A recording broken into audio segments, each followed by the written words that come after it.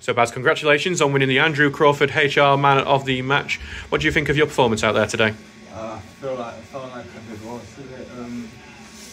As a team, we all played well, so it's always nice. It's always nice that we come back to our best within the past games. We've been a bit poor, so it's a good result today. So I'm happy with the performance I put out there today.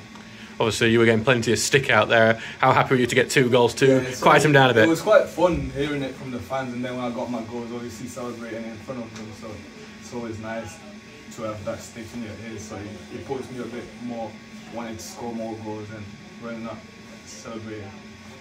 So we've seen you had you here for about a month on now, I think, and obviously we've seen like the best of you today. Are we going to see more of that in the coming weeks? Of course. I've just had a bit of a slow start with the past I've had with my 2 old teams where I was at living stage and Ilkeston where I started a bit slow, so still needed to get up to my full fitness, and I feel like I'm getting back to it now. So yeah. That's great, and I will look forward to seeing you more. So congratulations on your prize, and we will hopefully see you put more goals in towards the next few weeks. Cheers.